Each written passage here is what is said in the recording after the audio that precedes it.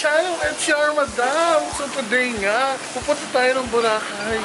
Andito na yung Grab. Sila Mars, Lloyd, pupunta na rin. Feeling ko late na kami. Pero kaya rin lang yan. Hindi pa naman siguro kasi malapit lang naman yung airport. Yun yung advantage yung malapit sa airport ng Cadena. Kaya na si baby. Kaya na kami. Bye, Nong! We're super excited about this trip. Kaya, dala na ilaban na natin. So ayan, dito na kami sa Nagiyata. Wala pa kaming tulog. I'm so sleepy. Maraming cars kaya dito na tayo bumaba. Inaantay lang natin sila Mars, Lloyd. I'm not sure kung nandito na sila. So sabi niya kanina kasi, pupunta na din sila. So lahat ng domestic destinations, dito siya nangyayari sa Terminal 4 for Air Asia. Yung Cebu Pacific, dun pa rin sa Terminal 3. Yung PAL, syempre, alam naman natin, may sarili silang airport. So antayin lang natin sila Mars, Lloyd, na dumating. Antok na, no. Antok ka na, B. As in, antok mo siya. Ako na antok din ako, pero doon lang tayo sa loob na tulog at sa flight. So let's go. Ha! Dumating na sila Mars, Lloyd. Tuloy na. Pila na tayo. So ayun, nung dumating sila, ang haba na ng pila kanina. Wala pang pila. Beach ready! Against the... Ay, ang liit ng bag. Yung-expect ko yung malaking bag, Mars. Ayan, time for x-ray machine. Wait lang, baby. Ito yung ayoko dito sa airport. Yung mga ganito sa pagganap. Ayan, sobrang gana. Ni-roll ko siya sa loob ng x-ray. Makikita na natin sa wakas kung anong nandun sa loob. May taka kayong nag-check. So, nandito pa rin kami sa check-in counter. At nakita ni baby si Maha Salvador. Pinicturan niya. Ba't mo pinicturan? Saan ko kaya? No, nahiya ako bigla kasi halatang pinicturan niya. Hindi naman daw halata na pinipicturan niya si Maha. Hi, Ate Suzelle. Ang aming kilaladkad. Kaladkad. Ang taong hindi namin binigyan ng choice. Ba ng pila dito sa check-in. Hala ka, baby. Ginawa mo. Ba't ka naninira? Born na. Hindi kasi minsan nababalik yung mga bagay na nasira mo na. Harold. Ay, susit daw yun. Ba't ka pinapunta doon? Hindi ako sa boarding area. Dito na ang mga boarding passes. Si baby naharang. Hindi naharang. No cute daw. Pinicturean niya kasi si Maha.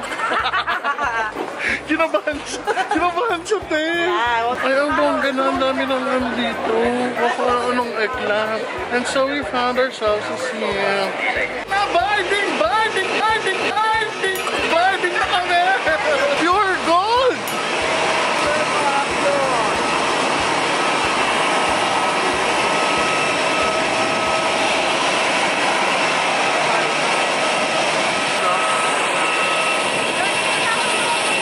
Immediately pull the mask firmly towards you. Place the mask over your nose and mouth with the headband tightly around your head and breathe normally. Place your own mask first before assisting others under your chin. Your left hand is back under your underwater landing. Remove sharp objects from your body. Slip mask over your head. Take the tape around your waist. Push ends the buckle and pull waist straight to tighten. When outside the aircraft, pull down sharply the red tank at the lower end to inflate life vest. If the life vest flames, please blow into the orange tube. Push pin inwards to I'm so sleepy. Wala pa kaming not inflate your life vest inside the aircraft. Here's the whistle to attract attention. Evacuation flights are indicated on the next. During evacuation, leave your hand luggage.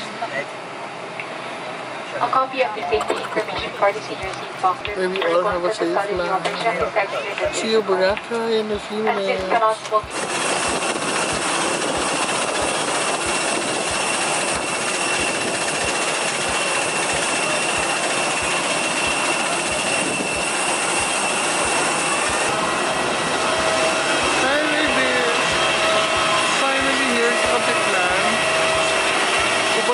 Jetty port because tayo doon. And we're going to the island of Boracay.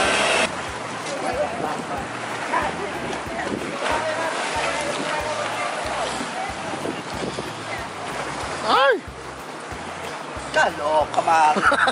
Galera galor. Nagalaw. Sakay tayo ng ferry going to... Ano ba ito? Nakakaloka. Dito ka. Ay, shit. Antayin na lang natin tumanog. Nandito na kami sa Boracay. Kailangan namin ma-figure out paano pupunta sa hotel. Dahil nag-avail kami ng yung door-to-door.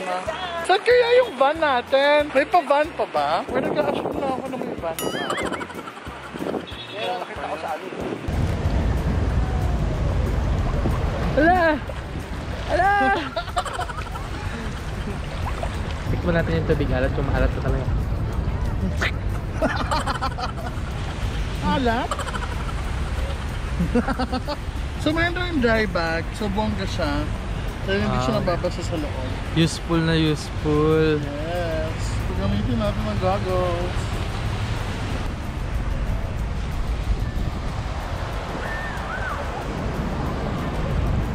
Kaya pala dito, no? Oh, sa cap!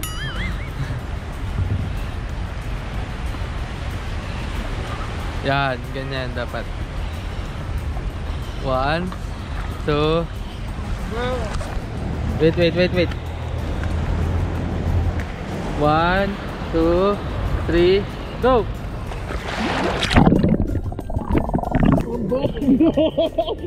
Huminga ako sa buhanga ko. Wala pala akong training. Go, bird! Alat!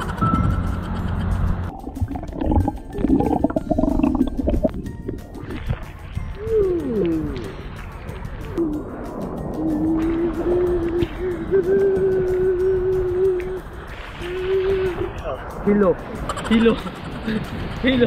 Hi, baby!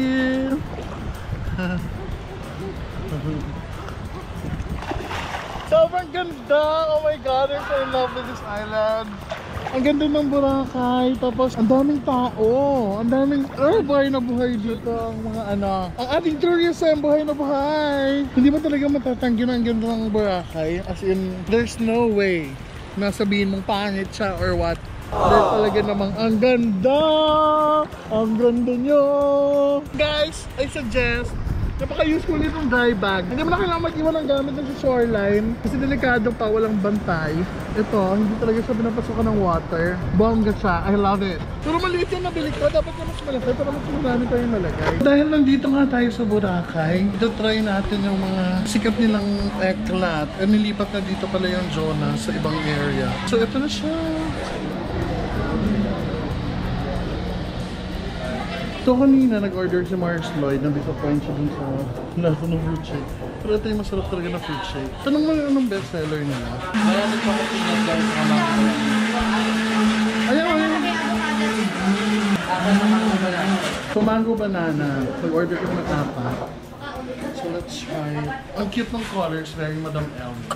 Yellow and orange. Nandito tayo ngayon at nagsisnorkeling. Kung na-practice ko lang, paano ito gamitin para bongga na. Pero pag nag-snorkel na talaga tayo. Or tomorrow or the next day, alam na natin gamitin ito dahil kailangan talaga i-practice. Sobrang ganda ng Boracay.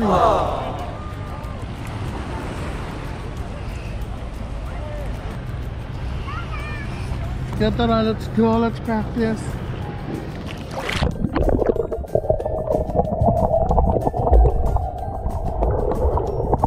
Bongga talaga. Alam niyo guys, kailangan minsan pag-relax din kayo.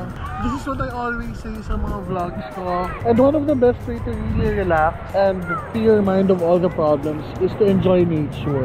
Kasi dahil nito, sobrang ganda. I mean, you don't need to really go here. There are places naman near Manila where you can enjoy. Gaya ng Puerto Galera, ng Batangas. As long as you get to enjoy nature and be one with it, as long as you get to enjoy nature and be one with it, I think that's more than enough. That's more than enough to say na you also have time for yourself. Tandaan niyo ang pinakaunang tao talaga na dapat pagtuunan ng pansin natin ay ating mga sarili, because it's only when we have more than enough we are able to share, we are able to give. Not just in material things, not just in money, in all aspects yan, even happiness, even in love. Tuloy-tuloy lang tayo. This is our first day in Boracay and I'm enjoying it. Kahit mag-isa ako dito dahil si baby nagsistart na mag-edit, but he will join me later. Kaya tinatapos niya yung pag-edit para mag-join niya na ako later. And sila Lloyd, nagpapahinga pa because wala pa rin silang tulog. Kaya ako masyadong excited sa beach, kaya nandito ako. So yeah, magkita-kita ulit tayo sa susunod na vlog. Ayan nyo muna ko i-enjoy yung Boracay. Ito pa rin ang inyong nag-iisang pamansang madam na nagbabakasyon ngayon sa Boracay. Magkita-kita ulit tayo at magchikahan. For now, bye!